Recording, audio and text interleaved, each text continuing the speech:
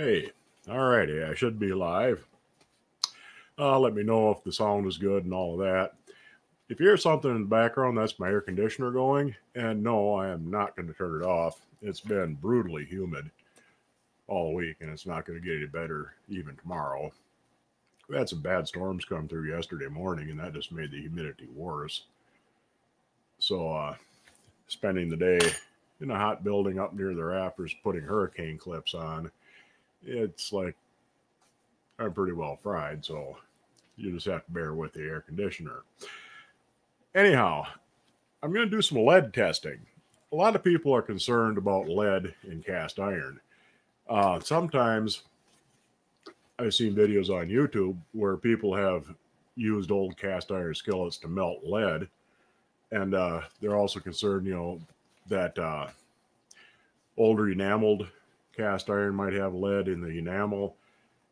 And another thing that's fairly common is kettles. A lot of times people paint them, use it for flower pots, and it could be lead paint. But there's an easy way to test for lead. You can get these at pretty much any hardware store. They're little instant lead tests. They're little swabs. I'll show you how they work. You'll find these by the smoke alarms. They usually have the smoke alarms, mold test kits, lead test kits, a couple other sort of things. Their health and safety section in the hardware store. They're not really cheap. There's 8 of them in here, and retail they were $27 for 8 of them. I've seen them cheaper online. This is an 8-pack. You can get bigger packages, and they're a little cheaper if you buy more of them. But you can get them online. Like I say, you can get them at hardware stores. You want to test things out. All you do, when you get this open, is the instructions are on the back. It's got a little instruction pamphlet in there, and it's got some little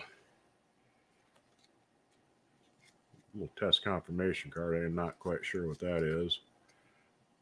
I believe you test your swab. If it comes up negative, swab it on that. It should turn positive. I don't recall. I just read the instructions on the back for basic use. Anyway, comes in a little thing like this. Inside of there's a couple of vials and a little cotton swab on the end. What you do is you crush it, you break the vials, you shake it a couple of times, mix it up, and there's yellow liquid. You give it a little squeeze until you start getting the yellow liquid coming out of the swab. Now, I'm going to start off with something that should definitely turn positive. This is my lead ladle, and I've used it fairly recently, so I know this is contaminated with lead. What you do is you now rub it on there for 30 seconds. I got my timer. I'll start that. And you squeeze gently so that it gets a little bit of the fluid on there. And what you're looking for is, I'm not sure if you can see down in there, you're looking for the swab to turn red or pink.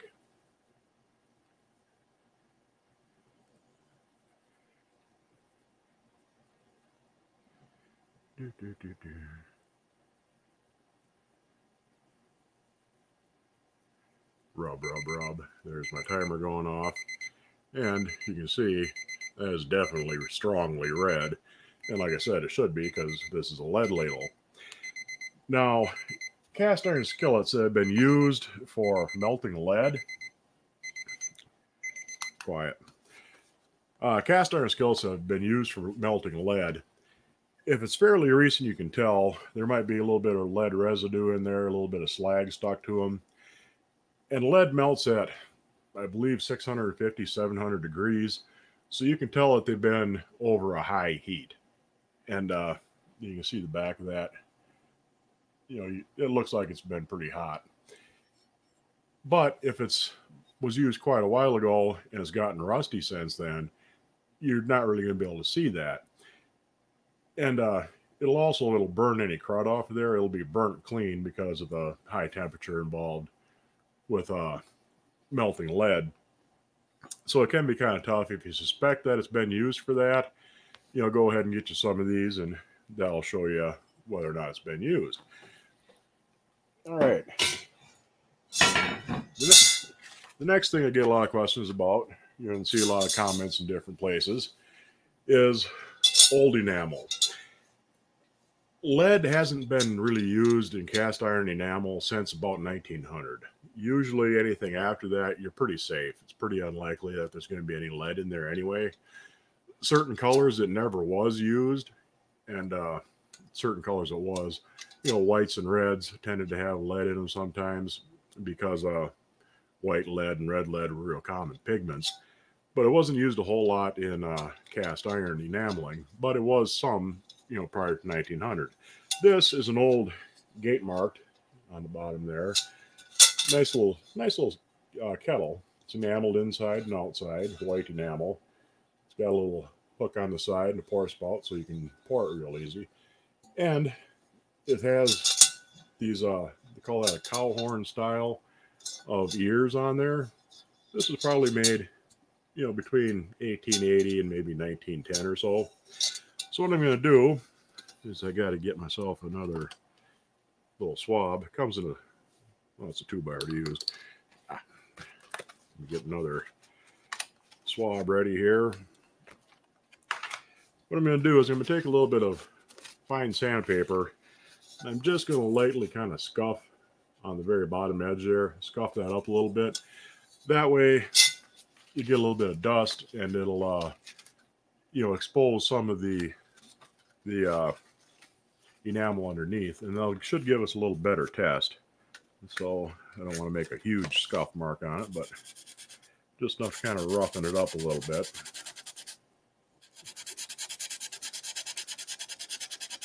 Without making it too obvious. Okay, I can remember where that is. Get my next little tester ready.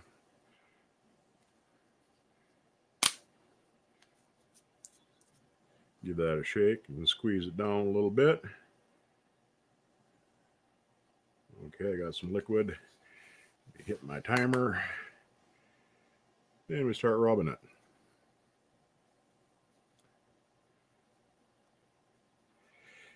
Now, if a kettle is from before 1900, you know, a gate mark kettle is usually before 1900. You know, like I say, you know, most of your brand named ones, you should be able to find out when it was made.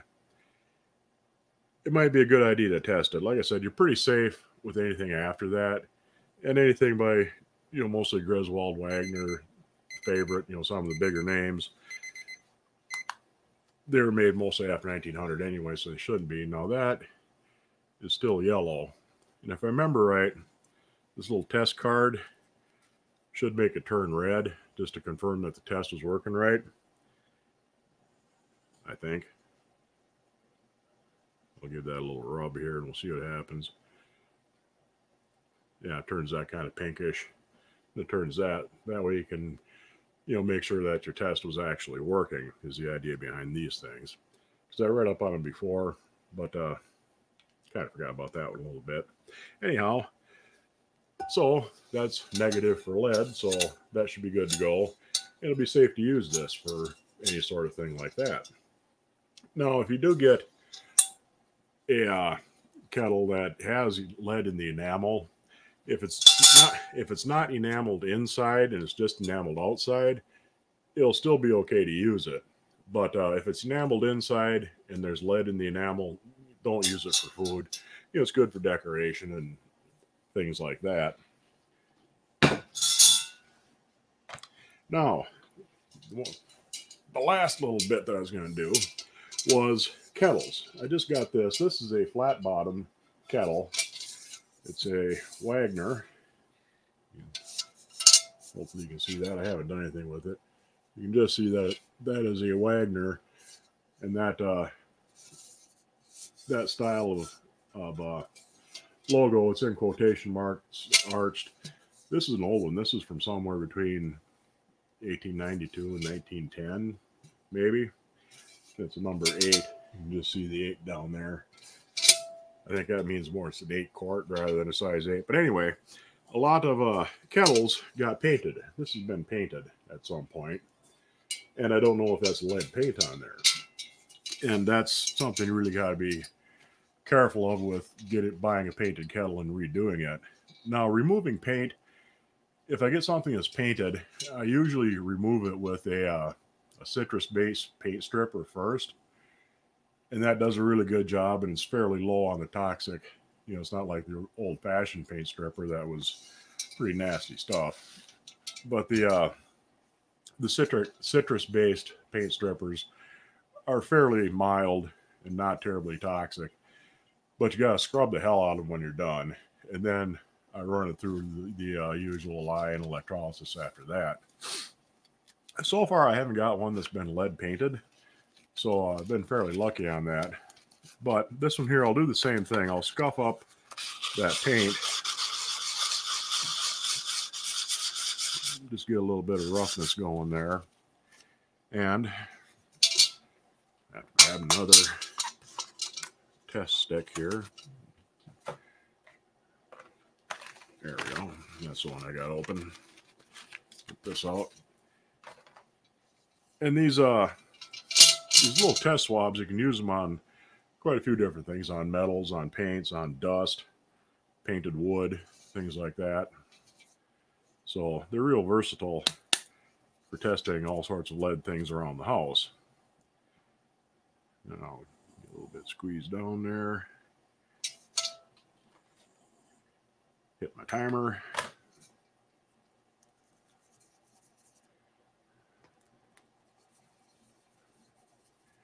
And we'll give that a good rubbing.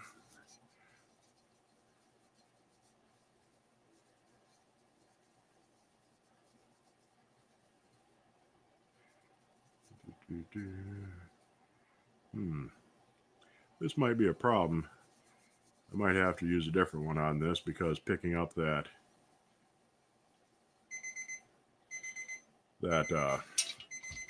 dust has turned the end of it black from the paint. But I'll let this kind of sit and soak a little while, and I might be able to, as it kind of wicks away from the very tip, that might change color away from the black. So let me grab another one, and I'll just try rubbing it on a spot that hasn't been scuffed up.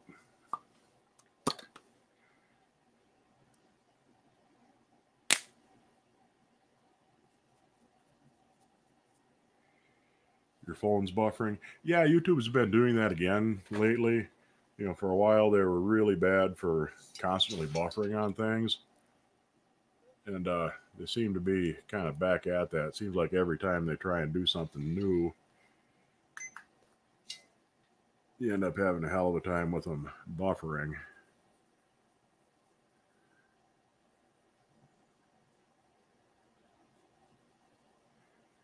And we'll try it up here. Hopefully I won't pick up so much black this time around.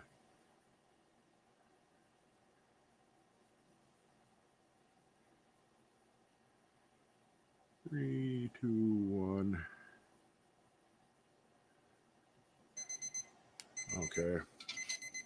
Yeah, I didn't pick up the black this time.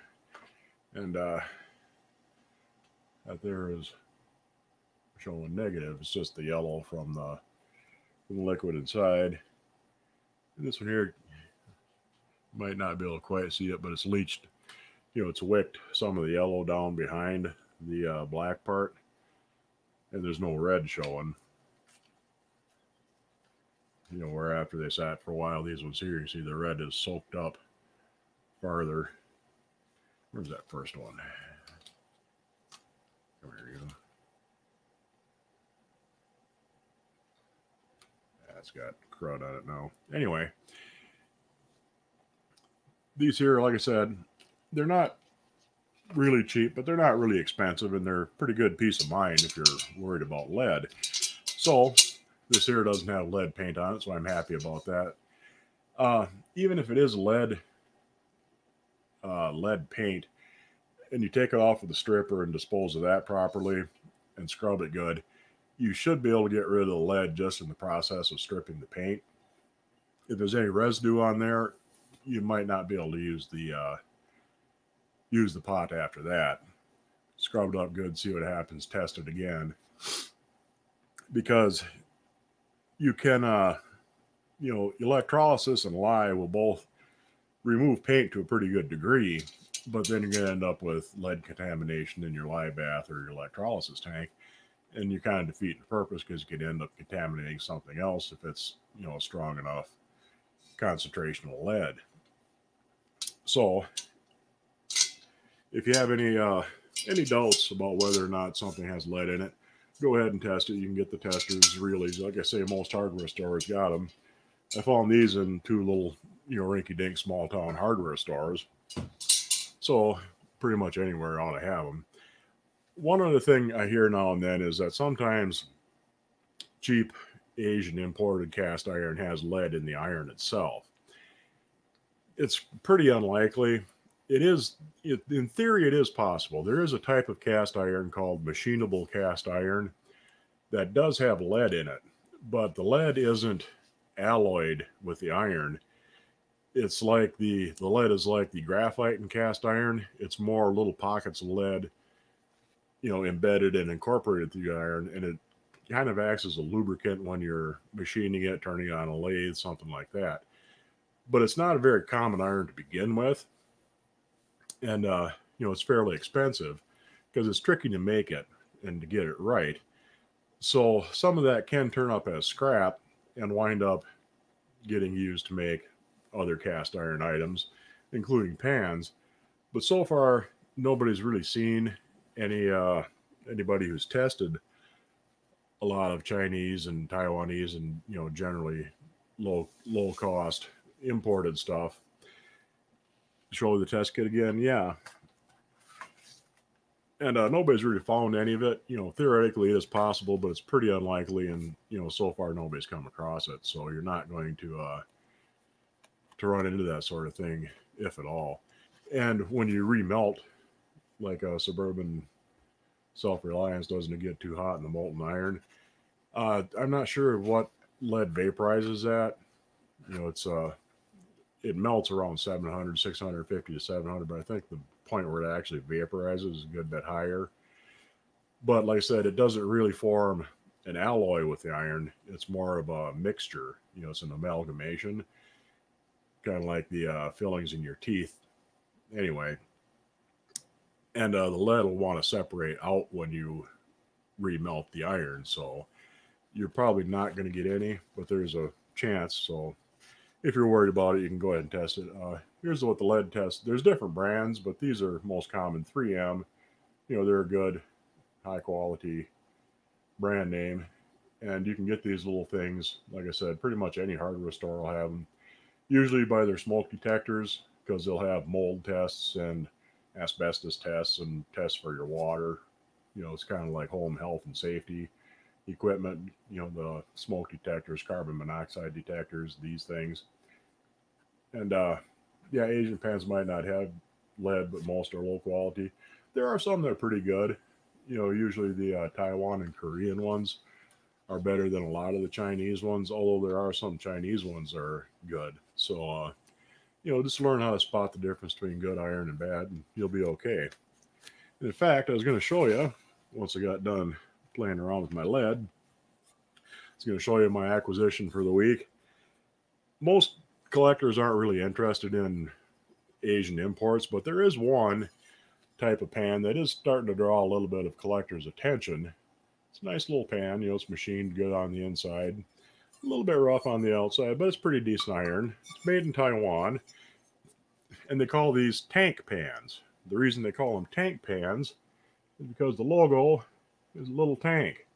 Ain't that cool? This is a number 3, 6.5 inch skillet made in Taiwan. And they got a little tank logo on them.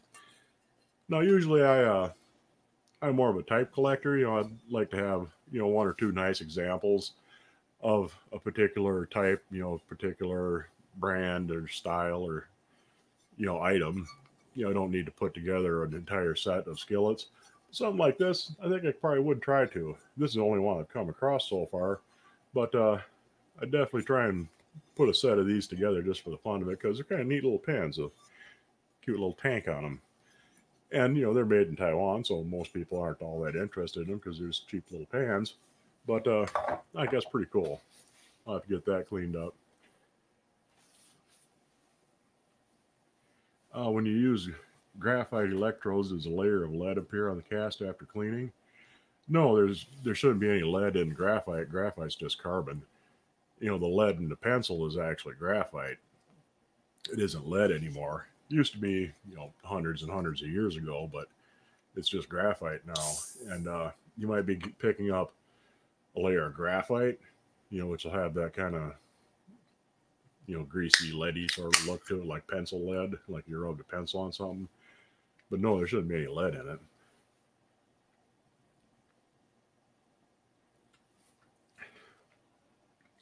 Yeah, I'm going to back up through the comments and catch up on everybody here.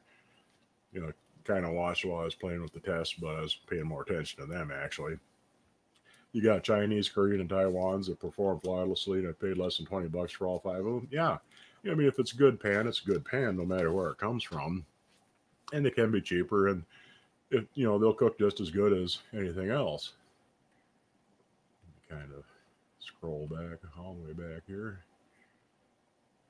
Let's see. I did say hi to everybody. Either got Cast Iron Restore, Sonodo 145, Billy Lee Lawton, Ron Thompson.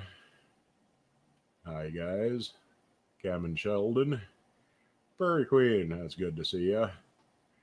Why don't I start my videos with a drink anymore? I probably should. Usually I'm pretty tired after work and I could use a drink to relax my aching self. I usually do that in my cooking videos. I haven't really done that in the live streams. It's usually when I'm cooking something. So when I get around to cooking the next one, I'll probably do that. Cameron, hi from Idaho. Howdy. Strong's Adventures, good to see ya. Hit that thumbs up. Yeah, hit that thumbs up button. YouTube likes it when you do that. They start recommending you more wrong. They start recommending your videos in the recommended videos list. Yeah, it might be safe from a lead standpoint, but looks too much like a bed chamber pot to make comfortable cooking in it. Yeah, you wouldn't want to cook in a chamber pot. You might get them cleaned out, but you never know. Can everybody hear this okay? Is my volume low, or is that background noise kind of drowning me out? Suburban Self-Reliance. Yeah, the lye tank, like I said, it will remove paint and things like that. But if you strip off lye paint in your lye tank, strip off lead paint in your lye tank, then you'll have lead in your lye, and you'll end up contaminating everything you do after that. Usually takes an hour and 45 minutes to watch me. Teresa Wilkinson, hi. And I showed you the test kit again. Molten iron. My old computer died, got a new one. None of my speakers works, and it's got one inside the tower itself. Not very good though. Yeah, the little onboard speaker isn't terribly good. Wonder why wouldn't your other speakers work? That's kind of odd. Usually it's just a stereo audio jack somewhere, either on the back on the sound card, or a lot of them got a jack in the front too. Everybody, Chinese, Korean. Start recommending you more on. Bootlegged a few cases of spotted cow a couple of weeks ago from your Wisconsin visit. Yeah, I got cousins that live out in Colorado. I had an uncle who was career Air Force, and he was stationed at the Air Force Academy for years. And they'd come to Wisconsin, and they'd bring cases and cases of Coors because nobody could get Coors here in those days. And they'd haul back tons and tons of Leinenkugels with them.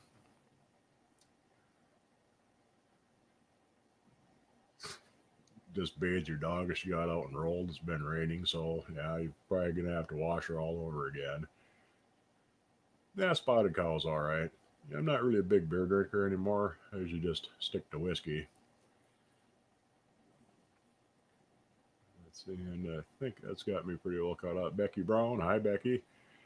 Good to see you. Yeah, I got to bring back lots of cheese. Yeah, that's expected of you.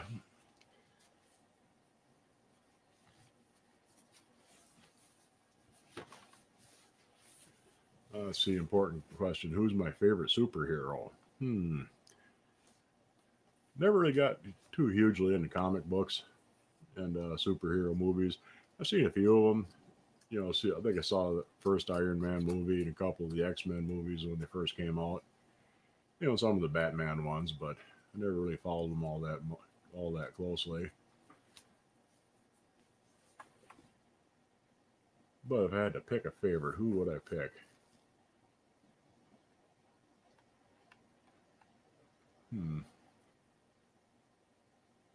Yeah, Cast Iron Man.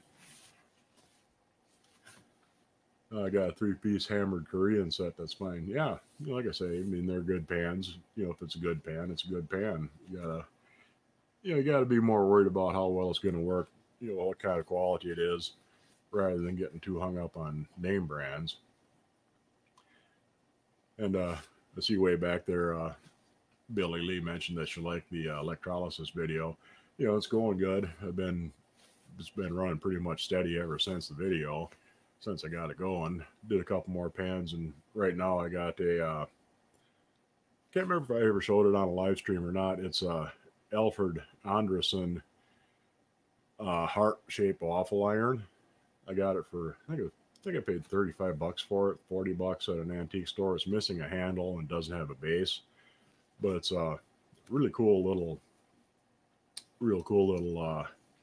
waffle iron. I don't know why I did it to myself. Waffle irons are a pain to restore. All the little nooks and crannies getting in there and scrubbing, but it's out there in the electrolysis tank fizzling away. Yeah, Iron Man, of course. Yeah, and the first Iron Man movie is pretty good too. I like that. Whiskey Man has a W instead of an S. That'd be a good one too. There's not enough liquored up superheroes out there.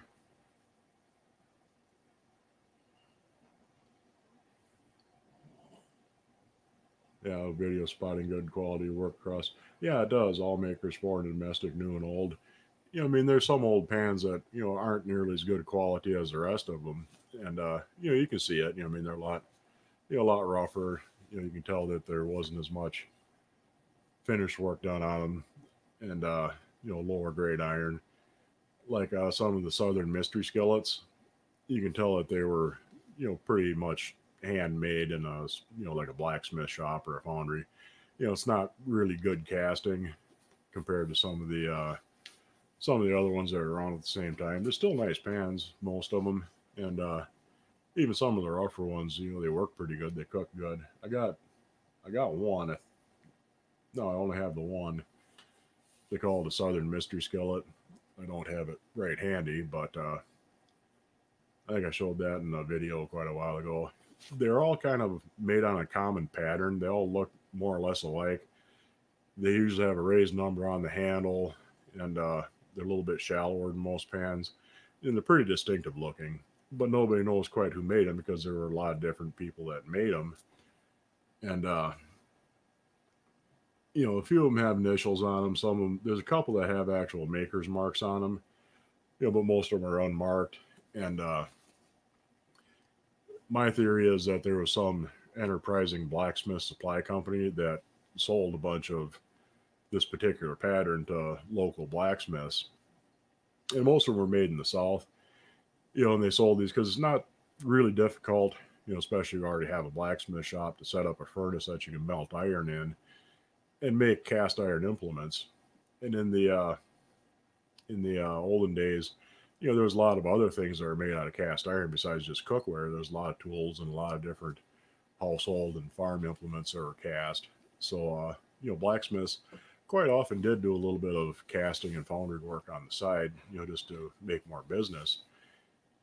And I think, somebody supplied this pattern, to blacksmiths across the South. And, that's why they all have, they all pretty much look the same, like they're all made from the same pattern, even though it was a lot of different makers. Or it could be they all just, there was a particular popular brand of skillet at the time and everybody copied them. Most of them were made from, about 1880 up until the 1920s. And after that, the bigger companies started taking over. And as the, distribution got better, roads, railroads, and things like that, the South used to be intensely rural. Up here used to be intensely rural, up until the 20s. Once they started getting better roads, you started getting a lot more transportation, and it kind of crowded out a lot of the homemade stuff like that. Brenda, thanks for the $5. That's very kind of you. I appreciate it. You're late. You're working. You'll catch the replay. Well, okay. Glad that you can stop by at any rate. Whiskey Iron, same folks that you cry and moan about foreign cast iron usually have many other foreign manufacturers, factory products that are home to some degree. Yeah, I mean, even cars. When you think of Ford, Chevy, Chrysler as American cars, really the only thing that the automakers do in the United States anymore is final assembly work. It all comes in from mostly Mexico, some of it from other countries. Basically, it's modules. I mean, the engine and transmission and driveline will be one unit, and you just drop the body on top of it, stick a couple bolts in, hook up the shocks and wiring, and you're done. And like putting the seat in the car as it comes down the assembly line takes one person, but it takes probably 40 people to actually build that seat, cut the metal parts, weld it all together, upholstery, all that sort of thing. And those are the jobs that got shipped to Mexico decades ago. And now it's a lot cheaper to build the parts and components overseas and ship it back and put it together in the United States and call it an American car. Yeah, if they're online crying, they're crying with a foreign-made device. Yeah, I mean, even a computer that's put together in the U.S., it's pretty much all the chips are made overseas. And the same thing with a lot of pharmaceuticals. That's one of the big reasons why there's been so many problems with the supply chain pharmaceuticals when China shut down because of the epidemic. A lot of pharmaceutical manufacturers actually pretty dirty work. I mean, it's a lot of things. I mean, think of basically an industrial scale meth lab, and that's pretty much what you're dealing with. Toyota has the most American parts of any car company. Yeah, probably. A lot of it. A lot of it's cheaper for them to make overseas. Some of it's cheaper for a foreign company to make in the United States and put together here. It's weird the way some of the taxes work out, because you can,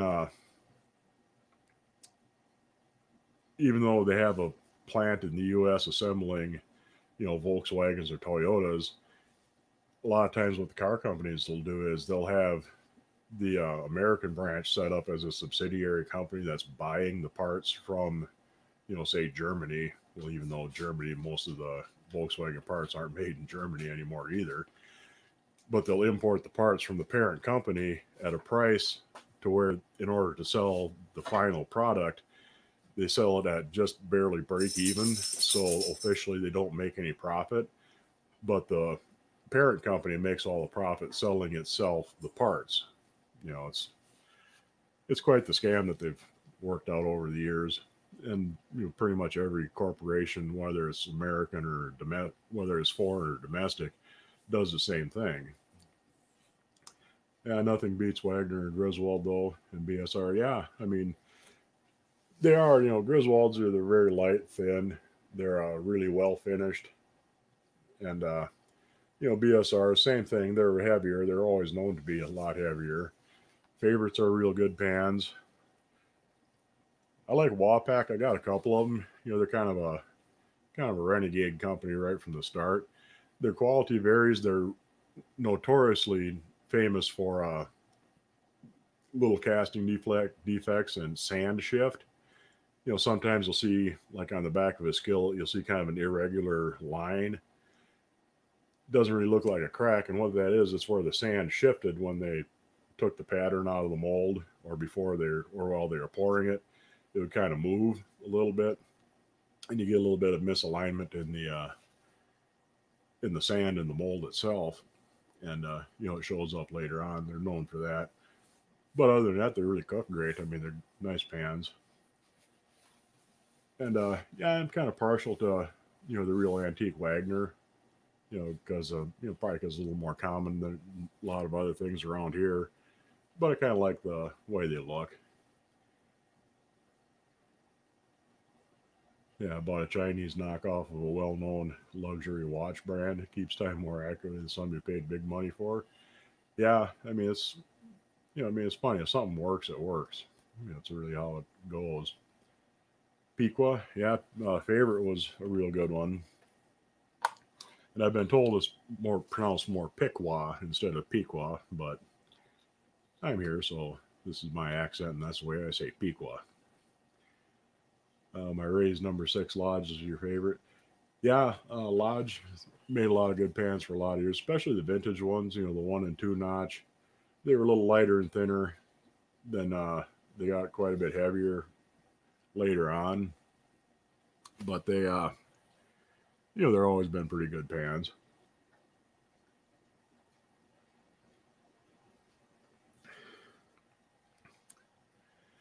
Did Sears and Montgomery Ward sell cast iron? Yeah, they did. In fact, a lot of the unmarked Wagner ware was sold through Sears and Montgomery Wards. Griswold and Favorite both made a brand called Puritan. Some was made by Griswold, some by Favorite, and that was sold through Sears. There's Good Health, Best Health. Those were catalog brand names.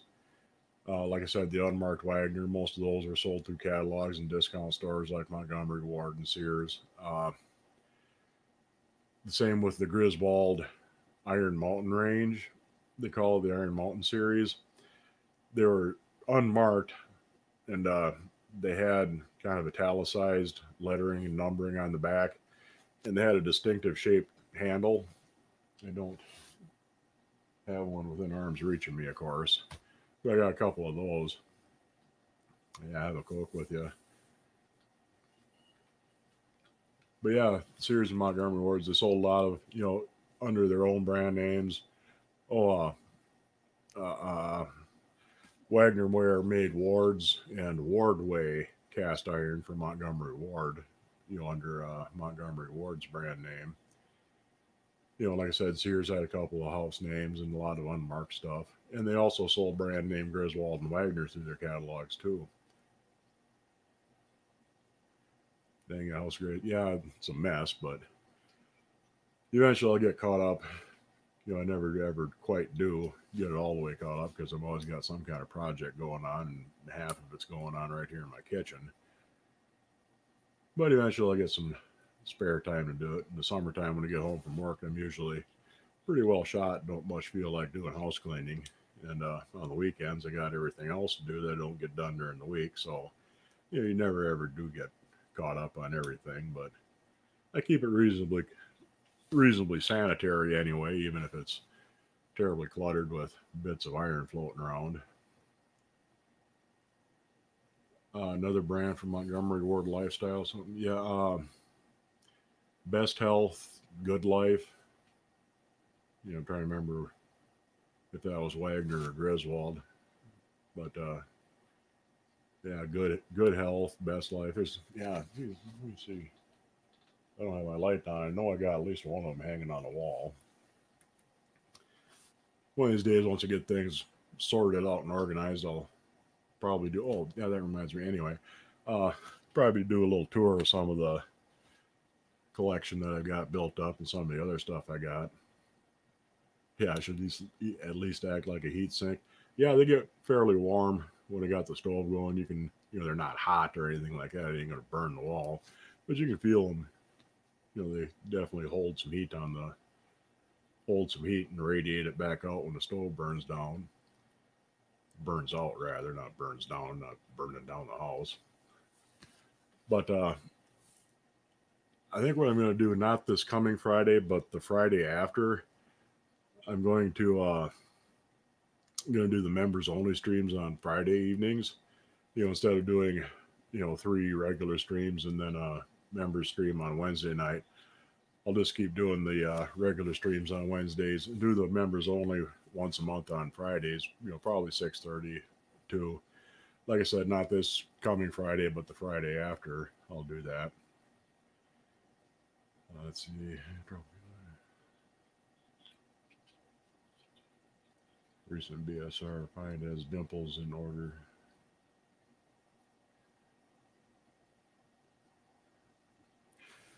Dimples, you mean the dimples on the inside of the lid? The older BSR, the dimples on the inside of the lid were kind of a random pattern. They weren't really lined up or anything like that. And then once you got into the, I think the mid 40s, maybe 1950 or so, they started putting the dimples on the lid, in rows and columns in a regular pattern. So if it's probably a BSR and it has the just kind of random scattered dimples all over on the inside of the lid, that's an older lid. So the lid at least is pre 1950, 1945 or so. I'm not exactly sure when they changed that. Cast iron has lead in it. Hope not. Not really cast iron itself, but you can get cast iron kettles and things that have been painted with lead paint. And some of the really, really old enameled cast iron, there's a chance that it might have lead in it. It's not all of it, but there were some makers and some colors that tend to have lead in them if it was made before about 1900, 1910. So it's not real common. I mean, it's most of the enameled stuff you're going to come across is going to be a lot newer than that. So, but some of the really old enameled stuff, you might want to check it out. Cast iron itself usually doesn't, but some people use old cast iron skillets for melting lead. So if it looks like a pan's been burnt off, been subjected to pretty high heat, it might be worth checking into. Did I find the time to get a count on how many pieces? No, I haven't actually sat down and counted. Like I said, that'll probably be one of my member streams. I don't want to promise to be the first one when I do it, a week from this coming Friday. But, excuse me. But that will be one of the, streams. I'll go through my collection and my other piles of stuff that I got floating around here, try to get everything sorted out. And you have a chef's pan, you think, is a Wagner? Yeah, Wagner made chef skillets. Lodge made some chef skillets. I think they still do. They're kind of a chef skillet. Instead of being shaped like a regular pan, it more curves up the sides on the inside, makes it easier to flip and toss and do chef type things with them. Yes. Wow, Wardway cast iron is cheap. The original was it was a discount brand, and it doesn't sell for as much as a lot of the brand name Wagner and Griswold stuff, but the prices are coming up. People are getting interested in collecting it because it was made by Wagner. It's pretty much the same quality as any other Wagner skillet. Talk to, yeah, thank you, Quack. Sweet lead stews. Yeah, paint chips and gravy sounds like a pretty good meal, and it is tasty. I'll give you that. But you shouldn't have it more than once or twice a week. It's not a good idea. Billy Lee, good night. Watching a couple of days when your phone doesn't buffer so bad. Yeah, between your phone and YouTube, YouTube has been doing that a lot to me lately too. Yeah, I used to melt lead. That's why I showed you my little lead ladle there. I can't reach it anymore. That was definitely strongly positive for lead because, well, it's got lead in it. No buffer my way, just fry.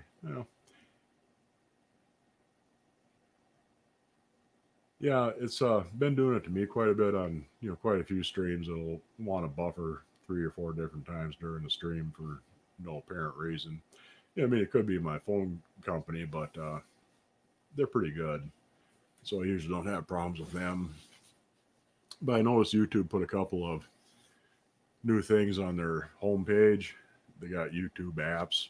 I haven't looked at it yet, but I noticed a little thing for it, and they've made a few changes. And usually, whenever YouTube changes something on the site, they break 8 other things, and it takes months to fix it.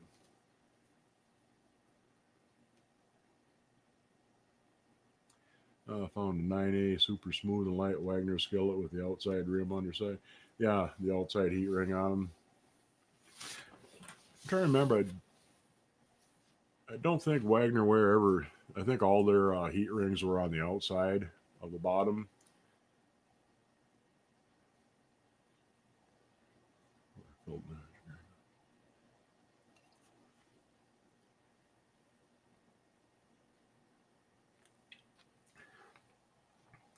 Yeah,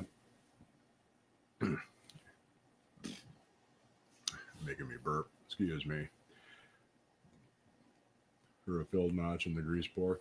Yeah, I mean, you could, if it had been used for melting lead or somebody tried to solder up a hole in it or something silly like that, you could definitely get lead in there if it's been used for, yeah, Coca-Cola Santa Claus commercials.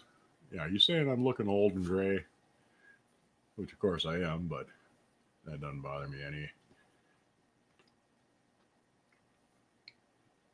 Of course, I ever tried to play Santa at a mall, I'd end up like Billy Bob Thornton in Bad Santa, I'm sure, getting in fist fights with the kids.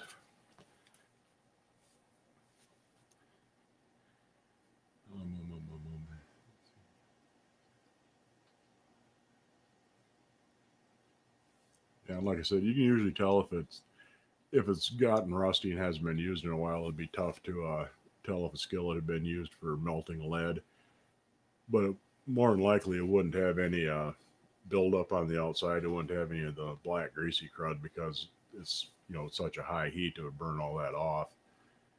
And usually you can tell if a skillet's been exposed to fairly high heat like that. Yeah, I doubt it'd be much of a fight. Yeah, have you ever seen that movie Bad Santa? And at one point, Billy Bob beats up a bunch of kids because they're picking on a kid that he had befriended.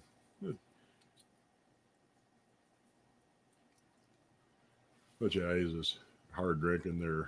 He's a safe cracker, and the deal is him and his partner robbed these malls over Christmas.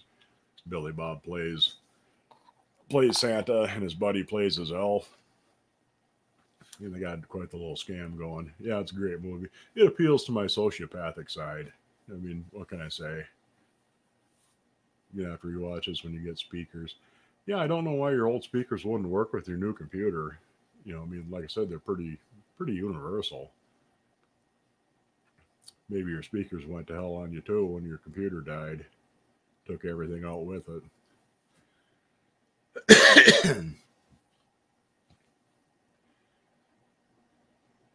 Yeah, there'll still be Coke bottles before cans. You can still get those they still stock them in stores here and there.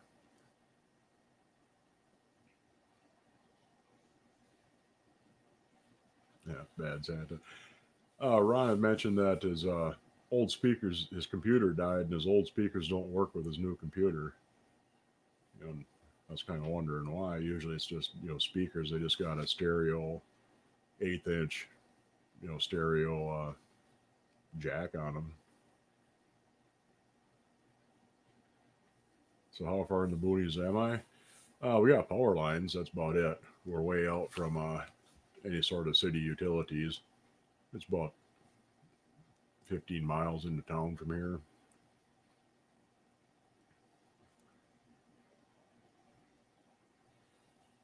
So yeah, I got my own well. I don't have any of the urban amenities other than electricity and telephone. Can't get DoorDash. Nobody delivers out here this far. It's a small town anyway, so there's really no places in town that would deliver anyway. 15, not 50. 1-5. but still a pretty good jaunt. There is a little convenience store about halfway between here and town, so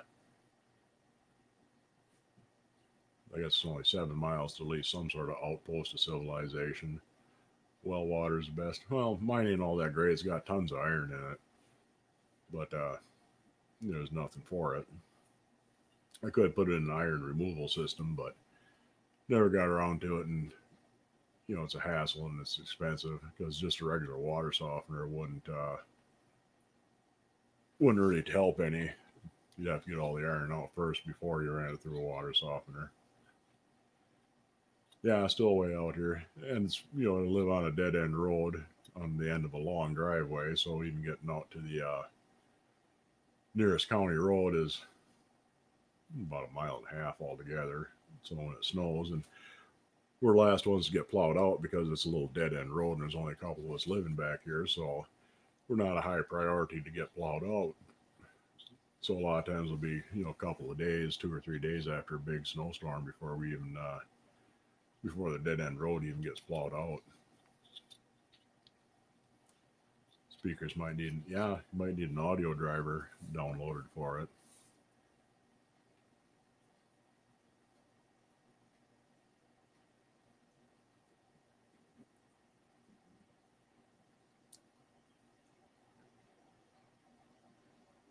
Yeah, you can never live in this country. You're a city boy. Well, whatever makes you comfortable, I guess. Small amount of bleach removes iron. Yeah, but it bleach will make it settle out. So it wouldn't do much good in the wouldn't do much good in a household system because it'd just be constantly settling the iron out. If you had a way to kind of drip bleach into your water, and you just have iron falling out and building up inside your pipes. Because if I use bleach in my laundry, it takes stains out and things like that, but it really draws the rust out of the water, so you end up with rusty looking whites. And between the iron in my water and cast iron, the quintessential Iron Man. Yeah, I've considered, just straining the iron out of my water and selling it for scrap to augment my income. What's the one piece I would overpay for? I try not to overpay for anything, but there are a few pieces that if I could actually afford them, I would pay for them. I mean, there's some pretty cool stuff that's pretty rare. There's a Griswold loaf pan. The things usually go for like $2,000 or so if you can find one that has a lid on it. It looks like a bread pan with a skillet handle on the side, and then there's a lid that fits over the top of it. You knew I was a sociopath, you too. Yeah, I mean, us sociopaths would stick together if we weren't sociopaths. Yeah, I hope I don't eat too much red meat, get too much iron in my diet. Yeah, there is a disease, for most people using cast iron is good because a lot of people are short on iron, especially women.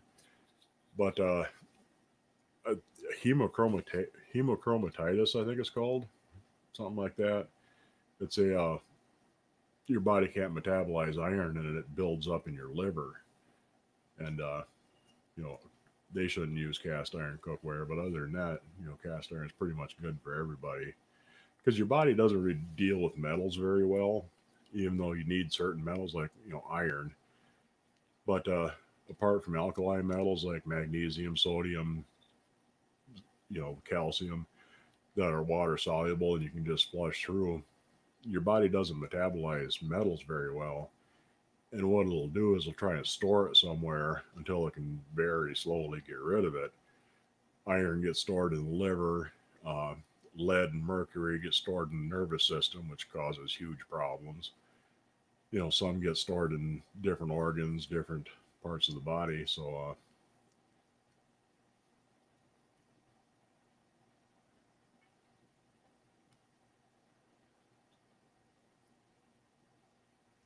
new computer, none of my old speakers work with it, and there's a speaker in the tower, but not very good. I could last week. Okay, yeah. But yeah, I mean, it is possible to overdose on iron. You know, but most people are actually short on iron and kind of anemic, so using cast iron is beneficial for their diet. But if you know you have the like hemochromatosis, I think it's called. You know, I'm not exactly positive. Heard cast iron wasn't good for women after menopause. Not that I know of. You know, it's new to me. I haven't heard that. It's possible, but I don't know. So yeah, whiskey heals everything pretty much. You know, there's few things that can't be solved with enough whiskey.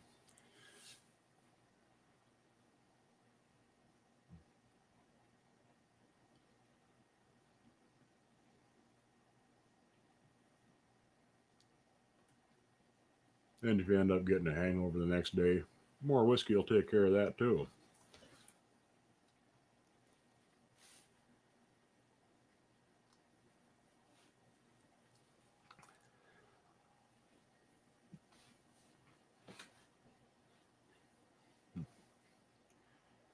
Let's see. Yeah. Okay. Well, we're getting up on an hour here, so I'll wind things up. Like I said, I'm going to try and do a members live stream, not this coming Friday, but the next one. And I'll just keep doing my regular live streams, you know, on Wednesday nights during the week. And I think that'll work out a little bit better rather than skipping a regular one and doing the members one on Wednesdays too. So that'll be nice. Estimate how many pounds you have in all my cast iron. Well, let's see. Most of the vintage number 9 pans go about 4 pounds a piece. They're a good bit lighter than newer ones, 3.5 to 4 pounds. So on that wall would be, let's see, 1, 2, 3, 6, 7, 8, 9, 10. Probably about 60 to 70 pounds of iron hanging on the wall. You know, not as much as you'd think. I mean, you'd think there'd be, you know, 500 pounds worth of iron hanging there, but it's not really all that much, even though it is quite a bit.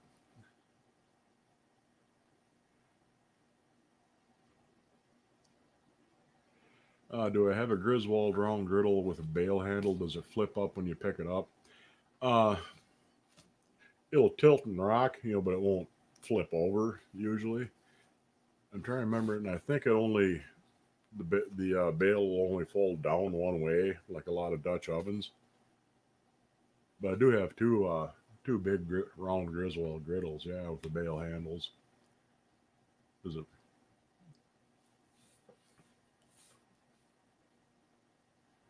Good day from New Zealand. It's good to see you, Stephen. Good night, thanks. But yeah, anyway, like I said, I'm winding this up. I'm gonna try and make a video this weekend where playing with that apple skeever pan again. You know, gonna give the making brownies in it a try, and I got some stuff that'll make pretty good filling for them too. I think so. That would be fun. Hopefully, I'll be able to get her done this weekend. If not for too long, I will. But that was thanks to Brian Smith.